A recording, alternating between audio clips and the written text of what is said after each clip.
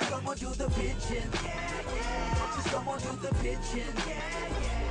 Hello, my name is Pigeon John. This is Davey Rock, my DJ. Hello.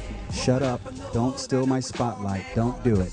I wanted a flashy name, disco name, like surreal or extravagance. My friend, he said, dude, you should be called Chicken John. And his mom poked her head in. She said, you don't look like a chicken, you look more like a pigeon. And then it stuck.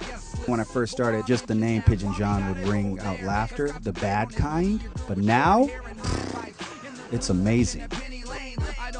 I like to get as personal as I can on stage, so I think the people that do connect with it take it home with them, and hopefully it's a part of their freaking life. It's going to affect their lives? Who am I, Obama? I think the spirit of the dreaming, all that stuff is wonderful about LA. Just within that one city, you had NWA come out, The Far Side coming out, and Freestyle Fellowship, and Black Eyed Peas. It was kind of like one neighborhood, kind of sprouted all these different styles of hip-hop.